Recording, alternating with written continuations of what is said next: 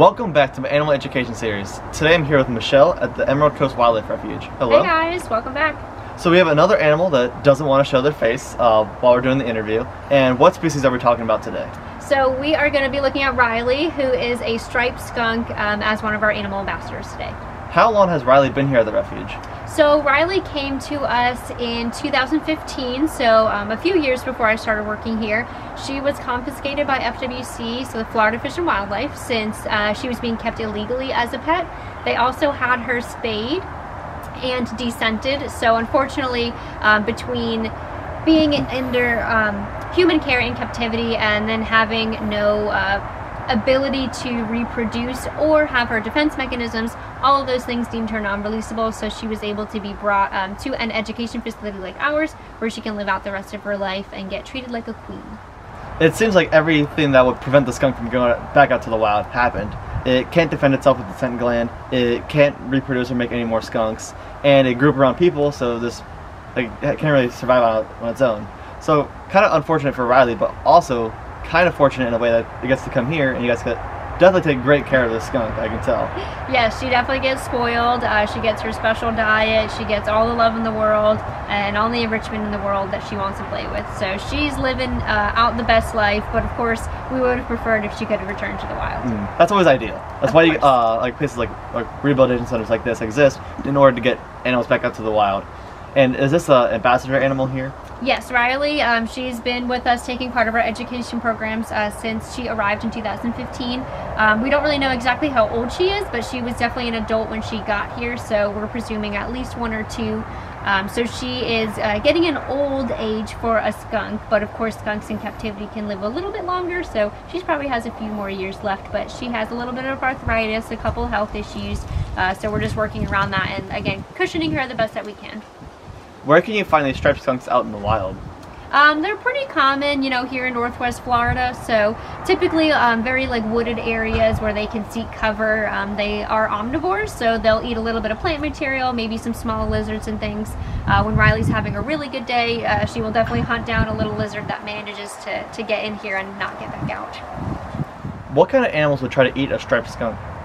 So skunks can be prey items just for your typical carnivorous predatory species, so your coyotes, your foxes, things like that, that would just kind of hunt them down and you know, want to eat them for their meat. I know this is true for a lot of small mammal species that they are on the rabies vector list. Is the skunk one of those species? Yes, both striped skunks and spotted skunks are on our rabies vector species list. And what other animals that you guys have here at the facility that are also on that list? So we have our raccoon ambassador. Her name is Rose. She's also a rabies vector species. And then we also have a red fox named Loxy, and she's also a rabies vector species as well. Are there any other small mammals that aren't on that list? So this is possums, right? Yes, possums are not considered rabies vector species due to their body temperature being too low. Sometimes squirrels kind of could absolutely carry rabies, but I don't think there's been a positive reported case as far as I know, so the chances for those would be pretty slim. And you mentioned the spotted skunk, which is one that I have not seen before.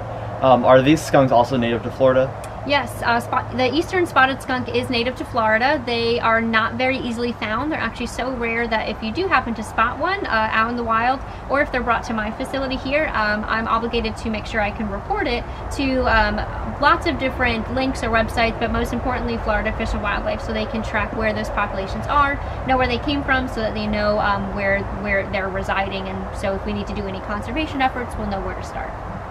And the number one thing that people always think about with skunks is that they smell. So how is that smell used to help them out in the wild? Well, so their scent glands, which are located in their rear, is definitely used as a defense mechanism to their predators. So if they get stressed or startled, they'll kind of just automatically shoot it out, and then they can run away while they're kind of disoriented. It usually smells just really bad odor, you know, can kind of smell like a dead animal, so that might also deter the predator away from thinking it's a healthy live animal that they can eat. So we mentioned that the skunk is part of your education programs. What other animals on the facility do you guys have to help teach people about wild animals? So all of the animal ambassadors that we have include 2 leopard geckos called Simon and Garfunkel. We have 2 corn snakes that are named Butch and Dwight. We have an African spurred tortoise, also known as a sulcata tortoise. His name is Sheldon. We have a gopher tortoise named Landlord. We have a red-shouldered hawk named Aries, a barred owl named Snarky, our striped skunk named Riley, a raccoon named Rose, and a red fox named Loxy. And that, I think, adds up to about 13 or 14 ambassador animals.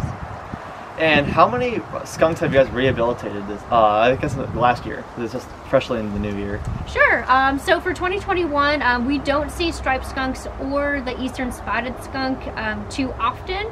I don't even recall us seeing any striped skunks in 2021, but something that was definitely new for us was we don't see the spotted skunks too often, and we ended up getting a litter of 5 of them in early 2021.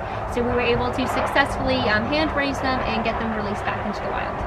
Well, I guess it's a good thing that you guys don't see as many skunks, and hopefully they're out there out in the wild doing what skunks do and not getting hit by cars and stuff and having to, like, as important as you guys are, the ideal situation here is that you guys don't have to be here and help the animals because they're just out there doing their thing. Yeah, exactly. Our whole mission here is rescue, rehab, and release. So our purpose is not to turn any of our rehab animals into permanent residents, but if it has to happen that way, then, you know, if we have the space for it, great. Otherwise, you know, we try to get everyone returned back into the wild. And we had, for 2021, 1,710 patients last year. So we typically average anywhere between 1,700 to 1,800 animals a year. That's a lot of animals. Yes. You guys are doing some good work out here, and then with these education animals, you have to teach people, like all of my viewers, about these awesome animal species that are found down here in Florida. Yes, yes, we definitely love what we do. We love rehabbing them, but we also love teaching people just about what animals live in their own community and how we can make sure that they continue to thrive and coexist with our own community. Well, thank you so much for telling us about the skunk in your facility here. Yeah, anytime. I hope you guys enjoyed, and we had a lot of fun today. Yeah, we live close by, so we can definitely come back at some other point. Excellent, excellent. Hopefully we'll see you around soon. Hopefully.